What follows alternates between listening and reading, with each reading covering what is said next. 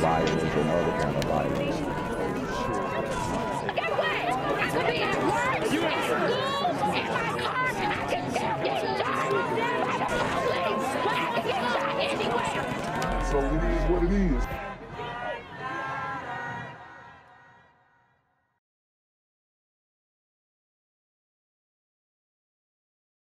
What's good, YouTube? It's the Black Gen Z Mindset. Make sure you go ahead and like, comment, share, subscribe. Let's get into the video. We have some breaking news in Pasadena, and that's where a child has been shot and is in critical condition. Air 7 over the scene in Los Robles Avenue a short time ago. Police say the driver of a vehicle flagged down officers and told them that he had a gunshot victim inside his car. Wow.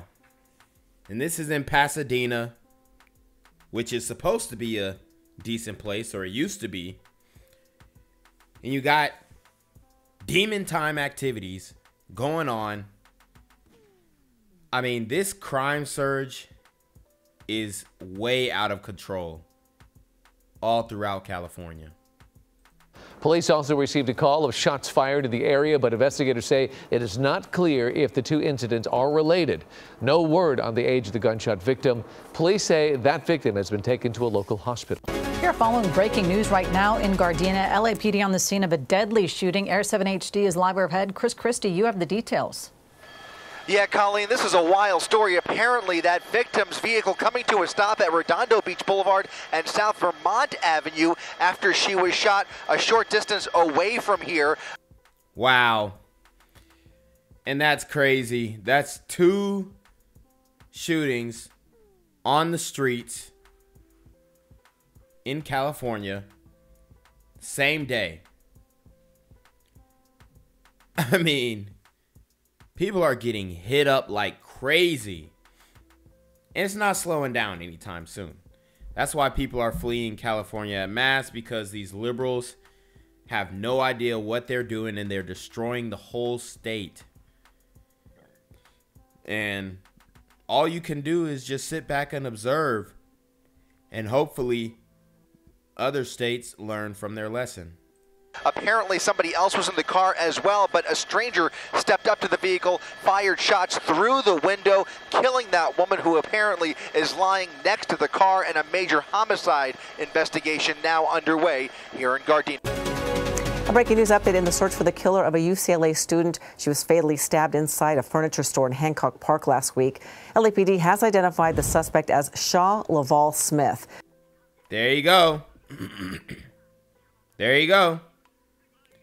Homeless man. Sean Laval Smith. 6'3", 190. Born in 1990. This is a grown-ass man on the streets. Able-bodied man. And people gonna say mental illness and all this. He do look crazy. His brother look crazy. Or this gremlin, rather. He looked crazy. Sheesh. I hate it for that girl, man. I really do. Her and her family, wild. These images of the suspect were released today by the LAPD. Also, surveillance video from a 7-Eleven showed the suspect about 30 minutes after he stabbed 24-year-old Brianna Coop.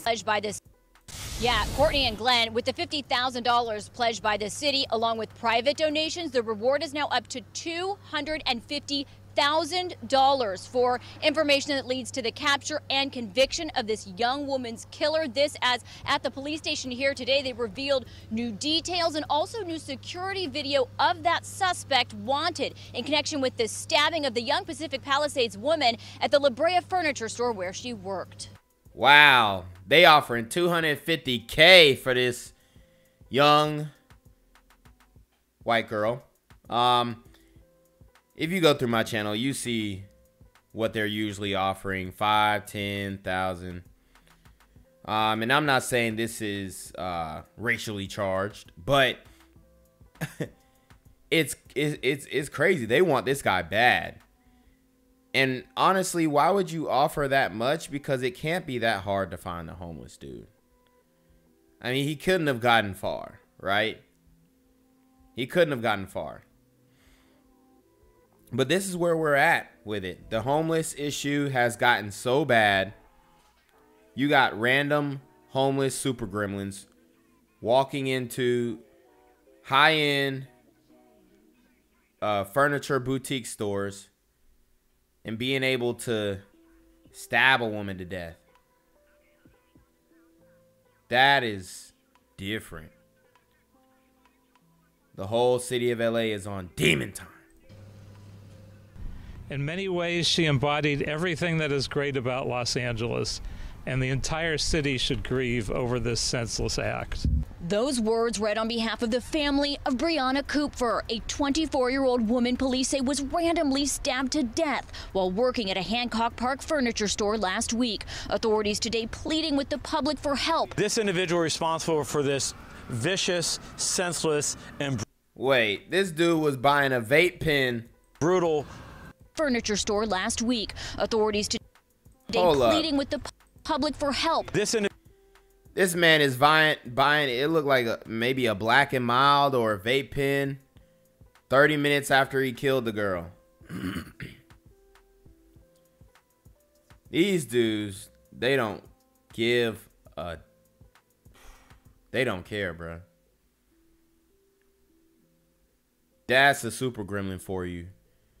Kill a random white girl, then smoke a Black and Mild. Sheesh. Individual responsible for this vicious, senseless, and brutal crime. It walks amongst us. Investigators say Kupfer was alone inside the Croft House furniture store last Thursday when the suspect came in, and at 1:36 p.m. she sent a text to a friend letting her know that there was someone inside the location that was giving her a bad vibe. And at 1:50 p.m., a citizen who was coming into the store, a customer, found Brianna lying on the ground. Wow. Listen to what he just said. Lifeless, letting her know that there was someone inside the Croft House furniture store last Thursday when the suspect came in, and at 1:36 p.m. she sent a text to a friend letting her know that there was someone inside the location that was 1:36 p.m. giving her a bad vibe. And at 1:50 p.m. By 1:50,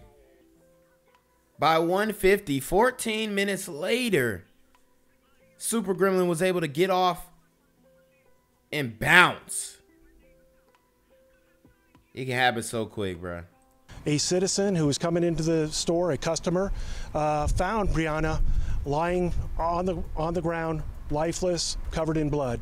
Afterwards, this surveillance footage allegedly capturing the suspect casually walking out the back door down an alley. And police say this new footage shows him at a 7-Eleven that same day. Authorities say these dudes so dusty, bro. This dude got $1 and some change. These dudes is so damn dusty. I mean, you cannot make this up. Super Gremlin at his finest. He was walking out and about in the area before. Yep, I called it. Black and Mild. And after the attack. Where he visited businesses up and down La Brea and along the Beverly corridor as well. Businesses large and small. He was last seen wearing dark clothing, a backpack, and a painter-style face mask, described as 6 foot to 6'5" and thin with braided hair. Authorities say based on evidence at the scene, they believe he was homeless. The victim's family today revealing more about Kupfer in a statement. Brianna, who was born, educated, and was building her career here in Los Angeles, was a rising star in this community. Police say they don't have a motive. It doesn't appear anything was taken from the store. Also, when Kupfer sent that text to a friend about the bad vibe she was getting from the person in the store, police say, unfortunately, that friend did not see that text right away. Dang. And we all know on this channel that you don't need a motive. A super gremlin doesn't need a motive to kill you. Oh no. A reason? No. That's why they call it senseless, because it doesn't make sense. This is how these super gremlins operate. And people are going to be advocating for, oh, mental health this, mental health that. Nah, that brother need to be keep calling a brother. That gremlin need to be put down. You know what I mean? Straight up. Also, that surveillance video from 7-Eleven, police tell me that was from 30 minutes after the attack. Anyone with information is asked to call the LAPD West Bureau Homicide Division. And from here at the LAPD station Mid-City, that's the very latest. I'm Lauren Lister. I'll send it back to you. And this is breaking just minutes ago. We've learned the man accused of killing his mother and grandfather in Fresno County has been arrested in Los Angeles County. What did I just tell y'all? You could be family. These super gremlins don't need no reason. You could be family. This man done killed his mama and grandma. And this is breaking just minutes ago. We've learned the man accused of killing his mother and grandfather in Fresno County has been arrested in Los Angeles County. Authorities have been searching for 25-year-old Rahmad Parke for nearly 2 weeks. Dang, and he got off. 2 weeks and he's gone. This man's head, bruh. If I ain't never seen no egghead, bruh. That man got an egghead. Woo. That's crazy, because he's like a year younger than me. Bruh. Killed his own mama and granddaddy. Demon time. They believe he murdered his 58-year-old mother, Melba Abdelaziz, and 90-year-old grandfather, Mel Abdelaziz. Parke was booked into jail in Van Nuys on Sunday. Just 2 days earlier, family members pleaded for him to come forward during a news conference with Fresno County law enforcement leaders. The victims' bodies were found at a home on Tulare and Peach on January 6th. A motive has also not been released. But wow. So, on the anniversary of January 6th, instead of covering this super gremlin who killed his own mom and grandfather, CNN was covering the anniversary of the insurrection. What a joke. But relatives say Parke suffers from mental illness. He's now being held on a $2 million bail. Stay with Action News for updates on this breaking story. Homicide detectives with Fresno County Sheriff's Office are seeking the public's help to locate 25-year-old Rahmad Kerel Parke. He may be transient and is known to frequent the city of Fresno and Los Angeles County, specifically the communities of Santa Monica, Van Nuys, and Sherman Oaks. On the morning of Thursday, January 6, 2022, deputies responded to a call of an injured person located at a home on the 5100 block of East Tulare Avenue in Fresno. Deputies discovered a deceased man in the front yard and a deceased woman inside the home. Dang, this man killed his grandfather in the front yard. Left his body out there. These super gremlins, like I said, you don't need no reason. You don't need no motive. This is demon time at its finest. During the course of the investigation, detectives determined Rahmad Parke was responsible for killing these two people who were his mother and his grandfather. We still love our brother, Rahmad. Lord have mercy, not little sus coming in talking about some we love our brother. Oh, God. Come on, sir. You can't be serious. The reality of the matter is mental illness is truly real. With all your help, please help us by sharing any information with the police and with the Fresno Sheriff Department. Rahmad, if you are watching this, please just turn yourself in. We love you, and we just want you to get the help that you need. The help that he needs. And I know it's family. I know it's touchy. But you see, this is the mentality that I be talking about with sisters. They still want to love on the super gremlin who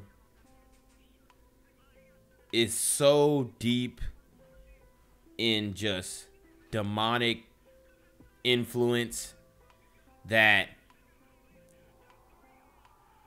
he can't even. Bro, do you know how sick you have to be to kill your grandfather and your mom? And a whole bunch of black people in community, they'll say, oh, well, killing your parents is a white folks thing. Like, that's the white people stuff. No. We've done multiple stories on parents killing kids and kids killing parents in the black community. It happens more with us than probably anybody else. And it's sad. It's horrible. But until we actually put a magnifying glass on it, ain't nothing gonna get done. We do forgive you. At least I do. Yes, it hurts. Already forgiven.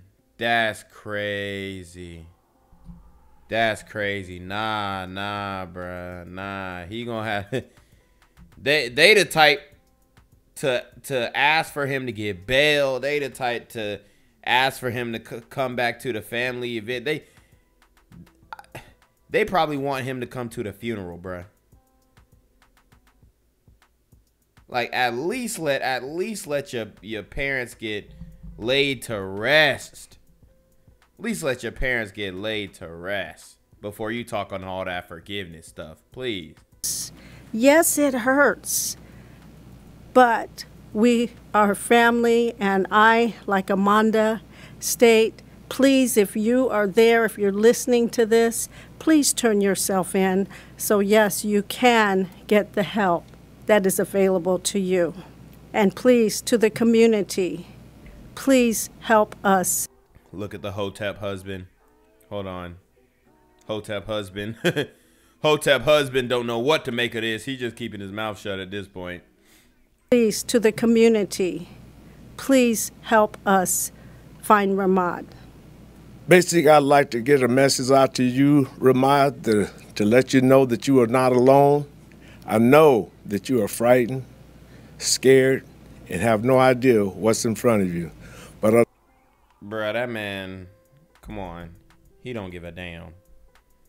To kill your mom and granddaddy, he probably, it didn't even process to him. He was just like, oh, probably.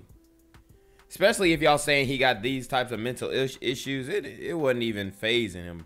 I would like for you to know that we are with you, we care for you, we're praying for you, and we will be by your side as much as we can help you out. Dang, that's crazy. They're going to be putting money on his books. Yo, mama and granddaddy will be rolling in their grave, especially granddaddy. So please come forward, and we will all solve this together. Gang violence and other kind of violence. Guess what? I could be at work, at school, in my car, and I can still get shot by the police. I can get shot anywhere. So it is what it is.